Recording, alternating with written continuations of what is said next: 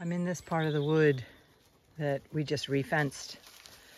So a lot of monoculture, though next to the road there's more growth. And I saw this.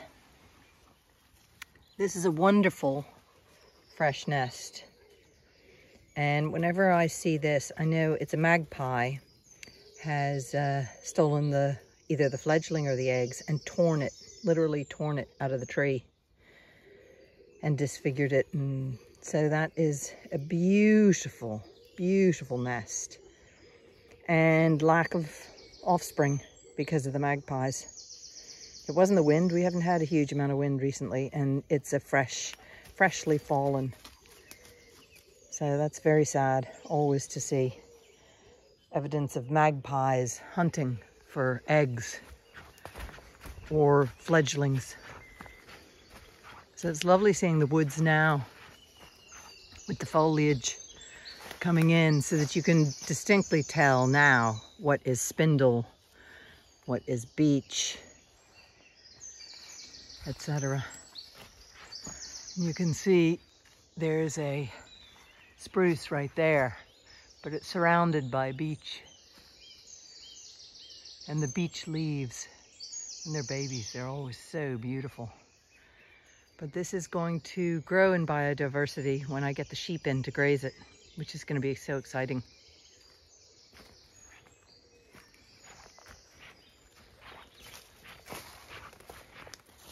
Oh, evidence of a badger. That's why they're so interested in it. The badger is pulling this timber apart, getting the insects. So that was full of insects, and the badgers in their big claws pull it apart. They've been pulling apart that tree trunk there for the insects.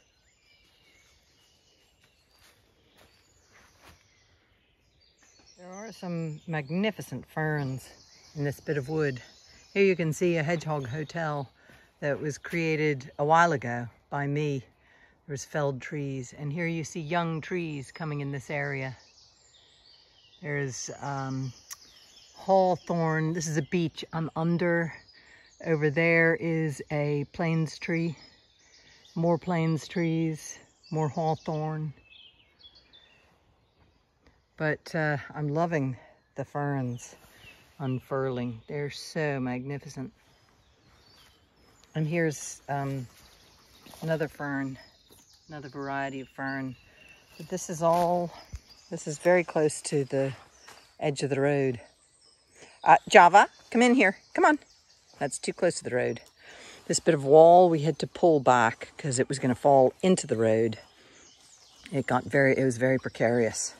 So maybe one day we'll reinstate that bit of the wall. But what I'm hoping to do is plant on the road side of the fence, as close to it, some hawthorn, some crabapple, hazel, things like that. But look at that big, huge ash tree. No, it's not an ash tree. I wonder what that tree is. It's not leafed out yet. Maybe I don't think it's an oak. The oak trees are coming out. That's an oak. No, that's an ash. Sorry. My tree isn't very good. Anyway, back into our field, and one of the wood piles from the timber, the dead ash trees, we had to chop down. There were so many of them up against the road, and we had to chop them down because you don't want to be liable for them if they fall across the road.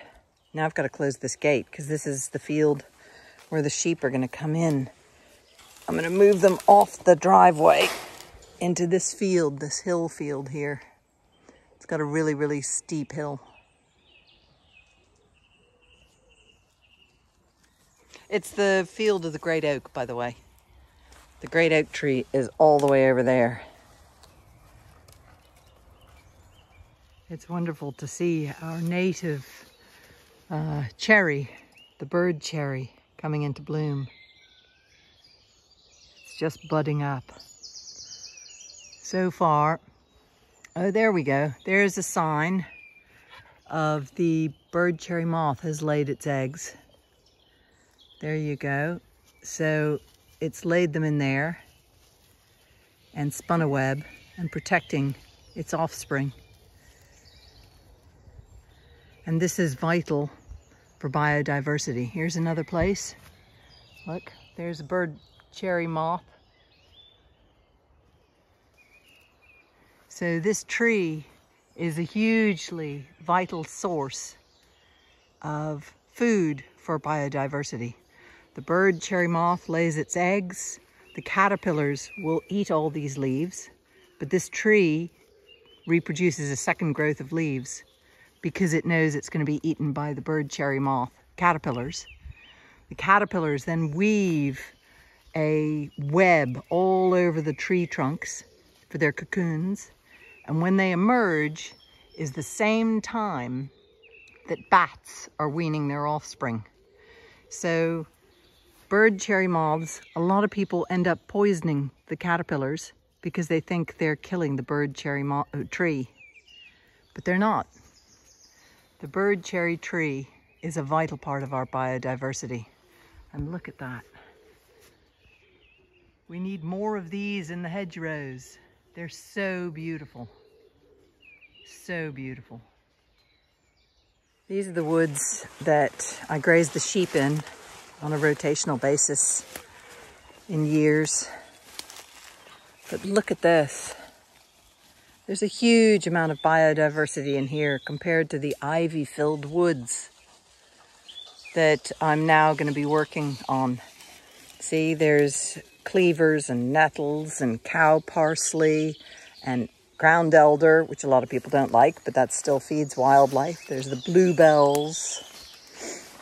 And you come down here and there's an elder and my beautiful bird cherry, or one of them. And this little clearing, a tree fell, and I've planted this tree here. It's going to be some beautiful autumn color, I hope. This dead ash tree here is full of bats, and it has at least 2 beehives in it. And the holly, elder, look at that. So incredible, such an incredible amount of biodiversity just in this little clearing. And the ground is not covered in ivy, the monoculture of ivy. So many environmentalists and people think ivy is brilliant. It's not. It can become an overwhelming monoculture. This is what biodiversity is, so that pollinators can feed more than once a year. And birds can feed more than once a year. Look at this bird cherry. Look at how high up those are. That bird cherry was probably planted by my grandfather or my great-grandfather. So biodiversity, in this day and age, we have to manage it. And I use the sheep to manage our biodiversity, to graze these woodlands so that the ivy doesn't take over. Look at the bluebells. Oh, I'll have to take you up to where the lilies are. There's no pathways in these woods. I should probably make pathways for my tour groups who are interested in, biodiversity, or what the biodiversity is that we have. This is laurel, which can overwhelm a place. I'm slowly getting rid of this. It's taking years because my grandfather planted it as a boundary to the neighbors. But the woodland lilies, I'm going to go up and show you that. Look at the bluebells. Look at that. Cleavers, bluebells, ground elder.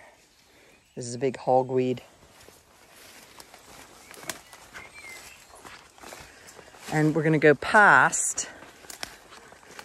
We're going past. This is my big hedgehog hotel, which has several different entrances that the hedgehogs use. And the badgers don't get in there to eat them. So they raise their young in there. Let's see if I can see. Look at this. This is a lime tree. This is a baby lime tree. Hopefully the dogs aren't stepping on the... This is a cherry tree, not a bird cherry tree. Now just in here, oh look, here's the Solomon seal. Look at the Solomon seal. They're so beautiful. Look at that. Now in here, somewhere, are the woodland lilies, besides the Solomon seal. This is the lime tree again. Let's see, where are the lilies? They're somewhere right in here. Oh, there, I see one. I don't want to step on another one as I go towards. Here it is. There's the lily. It hasn't flowered yet. There's a whole series of them here. Hopefully I'm not stepping on any of them. I just know they're in this area. Again, elderflower.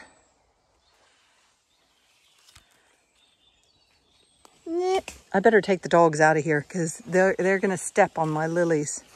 And I don't have a huge quantity of them, and I'm trying to get them to multiply. Brindle, no. Oh, bugger. Don't. Come on, let's go. I don't want to step. Oh, there's one right there. Don't step on that lily, please. Good girl. Yeah, come on, out. Good girl. See, there's one. It hasn't flowered yet. Yeah, good boy. Okay, I love Solomon seal. Solomon seal is so beautiful. And we have loads of it through the woods. Look, right there with the cow parsley and Solomon seal. You can't beat that.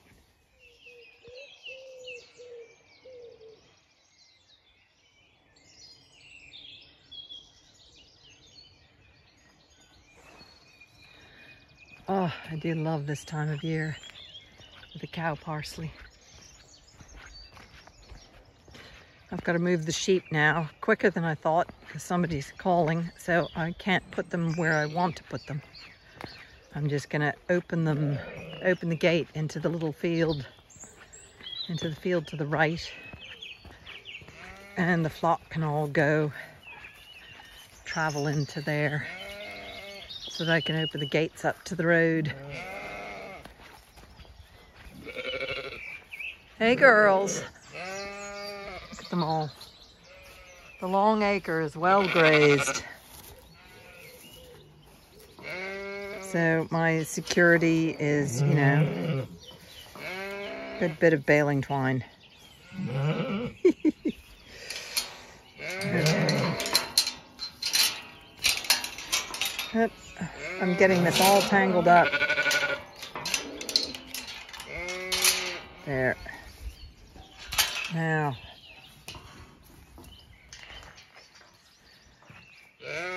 Oh.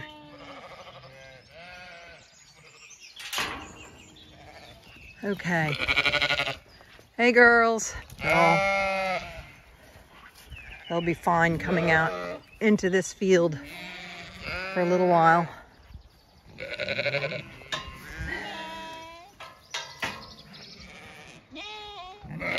You're sounding pathetic in your behind.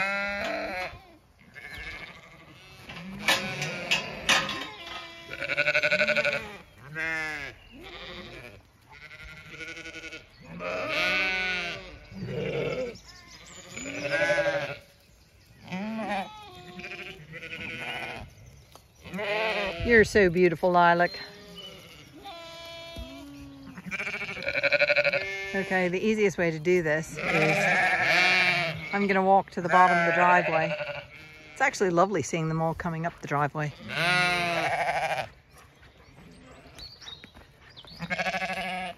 Come on, girls.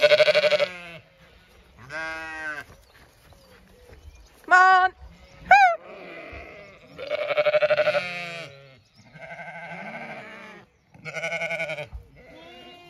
No, you're not going somewhere else. We're not going somewhere else. We're going into that field. Okay, I better go down to the driveway. Here comes an alpaca charging up the driveway. 2 alpaca charging up the driveway.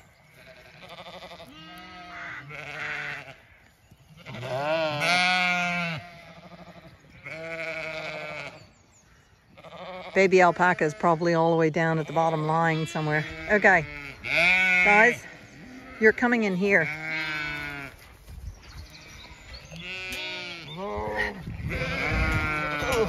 There we go.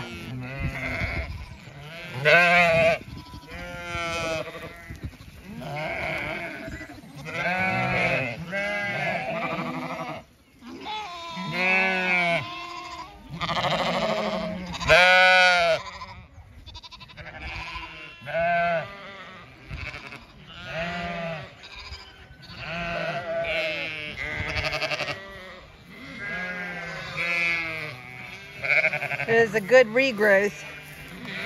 So they're not going to go hungry. You're coming the wrong way. You have to go that way.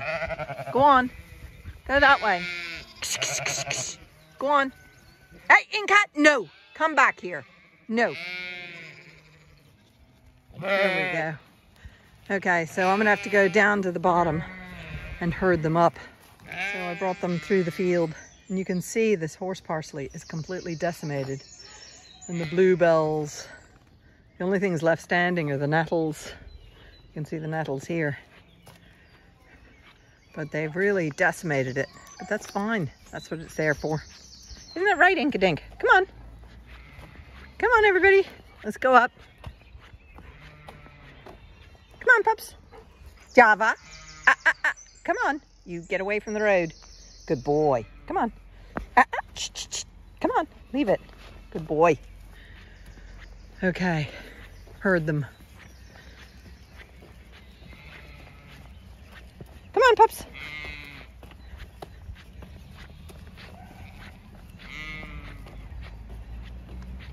You can see the edges are very nearly mown. They'll do with another mow later on. Oh, I might let them out again tonight. They're in this field. You can see a lot of them are already over there. But some people are not getting up out of bed. Come on. Come on. Come on. Come on. Come on. Come on. Come on.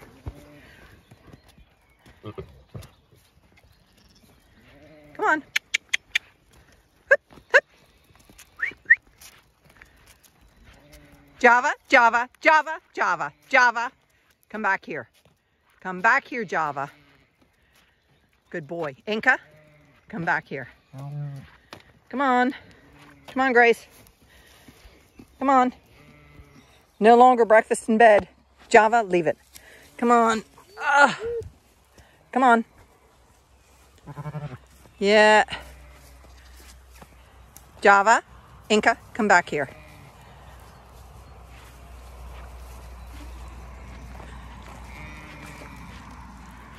Come on.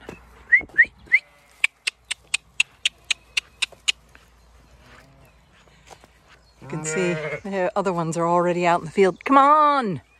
People are going to be arriving. Come on. Come on.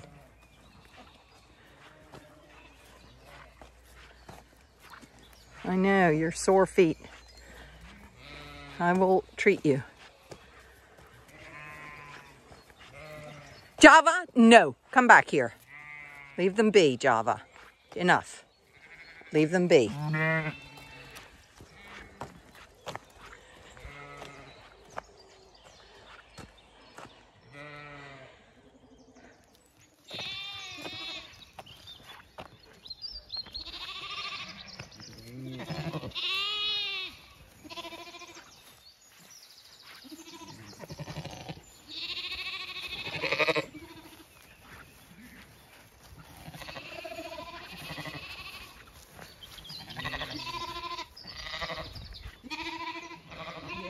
Hey you, where are you going?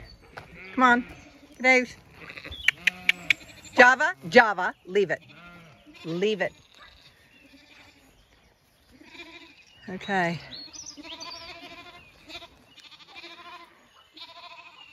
You have to move a little bit further. There we go. Java, come on. Java, come on, leave it.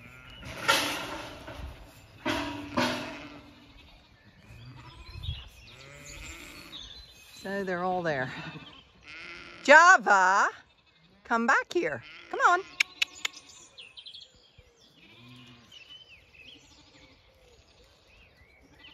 And it's beginning to rain again.